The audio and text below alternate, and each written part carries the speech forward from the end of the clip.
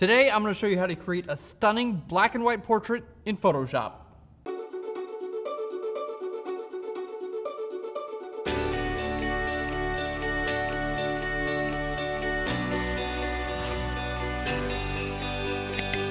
Hey guys, and welcome to Phlearn. My name is Aaron Nace, and you can find me on Phlearn.com, where we make learning Photoshop and photography fun. And today's episode is all about the black and white portrait. Now, there are a ton of ways to do this, whether you're in Photoshop, in Lightroom, or on your phone, or in camera. Today, I'm gonna show you my favorite technique for creating black and white images. To start off, we're gonna show you the basics of the black and white adjustment layer. We're gonna show you how to use the sliders as well as how to use presets. Next, you're gonna learn how to add some tint to those black and white images, and we're even gonna show you how to use black and white adjustment layers in different blending modes. And to make things easier to follow along, we're providing the image that we're using available on Phlearn.com for free download. All right, let's get into the tutorial. So here we are in Photoshop. We've got a beautiful portrait, and the first thing I want to do, and pretty much the only thing we're going to do, is convert it into black and white. So to do so, I'm going to go to my adjustment layers and then go all the way down to where I see black and white. And it's going to automatically convert my image to black and white. Now, at this point, you're done. If that's all you wanted to do is make it black and white, that's totally cool. But this episode's about showing you the advanced features within this dialog box so you can fine-tune your black and whites and make them perfect. Okay, so what am I talking about when I say fine-tune your image? Well, here in the black and white adjustment layer, we have sliders for each of our different colors between reds, yellows, greens, cyans, blues, and magenta. Now, if you're working with skin tone, it's a good idea to stick with the reds and the yellows. So you can see how adjusting the reds both brighter and darker really do a number on the skin tones, but in a totally different way than the yellows. So the real key here when you're working with skin tones is to find the balance between the reds and the yellows to where the skin tone looks natural. See, that does not look natural at all. There we go. Little bit on the natural side. This looks like a little bit on the infrared side. So using the balance to try to find the area that we like, you know what? It looked better with the reds a little bit lower and the yellows a little bit higher. There we go. So if we're working with skin tones, reds and yellows. All right, so we have some other colors I want to edit in my image. Let's go ahead and turn our black and white adjustment layer off. And here we can see we've got reds here in the background and we've got some greens. So if I turn this back on and I change my greens, we can see that changes the green value right behind our subject. So something like that doesn't look that great, but we could go a little bit darker, and that's kind of helping my subject stand out. Now, if you're not sure exactly where the sliders are, like if you're not sure, like I don't know if there's any cyan in there, what you can do is actually grab this tool right here and choose areas in your image. For instance, I'm going to click here and drag to the left and the right, and it's going to make this area either lighter or darker. We can do the same thing with her skin. So if I click here on her forehead, click and drag this to the right, it's going to make that area a little bit lighter.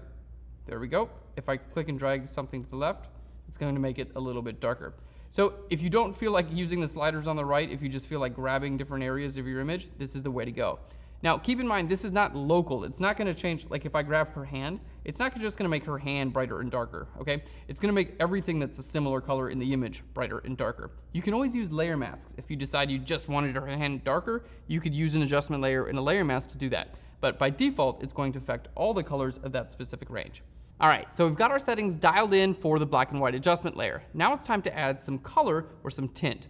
So here in my black and white adjustment layer, I'm going to click on this button that says Tint. There we go, and it's going to add some color to my black and white. Now it's not going to bring the original color back, it adds this over top. Now this color doesn't really look good at all, so we're going to click right here, and you can choose really any color you want. If I wanted a deep blue, I could totally do that. We're going to stick with right here in the oranges.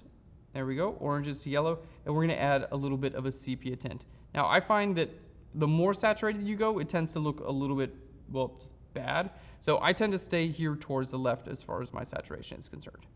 There we go. Let's hit OK, and we're just going to turn this tint off and back on. And if it's too much, which in this case I think it is still a little bit too much, we're going to bring this back a little bit to the left. I like it black and white to be a little bit on the warm side, but not too crazy. Yeah, that looks awesome.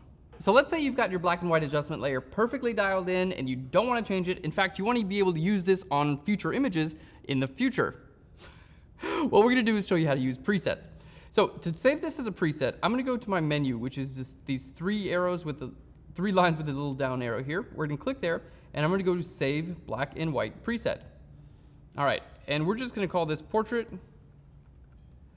All right, Sepia, Black and White. There we go. and we'll stick Phlearn on there because I just want to. All right, we're gonna hit OK. So now if I decided to delete this adjustment layer, let's just go ahead and delete it. And I wanna create a new black and white adjustment layer. Let's just go to our black and white.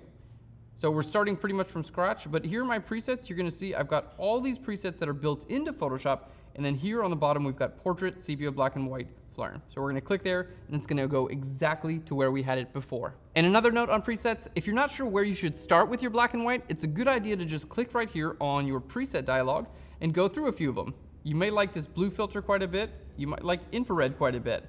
I don't like that at all, but neutral density doesn't work either. A green filter, not so much either. So I'm actually a huge fan of just like doing it yourself and seeing what's right. But if you need a good place to start, these presets are a great place to start.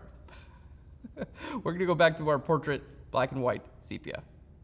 So while we're here talking about the black and white adjustment layer, I wanna show you a trick that I actually really love working in Photoshop. It actually has to do with color, but using a black and white adjustment layer. What we're gonna do, let's go ahead and make this black and white adjustment layer invisible. I'm gonna create a new one here. So black and white adjustment layer. Now this time, you can see it's the exact same thing as it would have been before. We're gonna change our layer blend mode from normal down here to luminosity, which is going to affect the lightness of the image. Now, because it's set to luminosity, it's not affecting the black and white. But what I have now is a really amazing set of sliders that I can use to affect the lights or the darks of my reds, yellows, greens, blues, magentas, everything individually. And I find that editing skin this way is actually really, really nice because you can get results very, very quickly. So again, this is a black and white adjustment layer. I just have the layer blend mode set to luminosity. There we go. And now we're adjusting our color. So really cool way you can take adjustment layers, play with the blend modes, and get totally new results. All right, guys, we got a couple more things to do to this image, and then we're going to be done with our black and white portrait. So let's go ahead and make this layer invisible. We're gonna stick with our black and white portrait for now. I'm gonna make a new layer, and I'm actually just gonna go to our gradient tool. And I'm gonna choose the foreground to background gradient, which in this case is black to white. So we're gonna hit OK. I'm gonna add a really cool vignette to this in a way that I don't think I've ever done on Phlearn before. So it's always cool when I can do new things. All right, so we have a regular layer here. We've got a gradient going from black to white, and we are on a radial gradient. So if I click here interface and drag out like that, basically we just have a little bit lighter area here and darker area there. So I'm gonna change my layer from normal down to something like soft light, and we're gonna see what an effect it has. Let's try something like overlay. Way too much. All right, let's go ahead and bring our opacity down a little bit.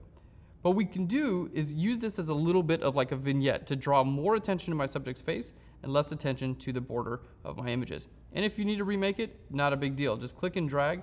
Let's just change this back to normal so you guys can actually see what I'm doing here. There we go. If you need to remake it, just click and drag again, and it'll make you a new circle. So you can go large or you can go small. Let's change this back to soft light. There we go. Very cool. It's a really quick way of making a vignette and also like drawing a little bit more attention to the face. There you can see off and then back on. All right, guys, and that's it. This is a beautiful portrait. We don't have to go crazy with it. It's a black and white. It's supposed to be classic, and in my opinion, this is a great portrait. Let's go ahead and take a look at the before and the after. Here's our before, images in full color, and here's our after with our sliders adjusted perfectly to get the right skin tones and a vignette added over top. All right, guys, and that's all there is to using a black and white adjustment layer in Photoshop. Just remember these key tips. Start off adjusting those sliders manually. It's gonna give you a good idea of where skin tones fall between reds and yellows, and also how to adjust other colors in the image. And don't forget to click on the hand tool. This will allow you to click on your image itself and drag left and the right to make those areas either lighter or darker.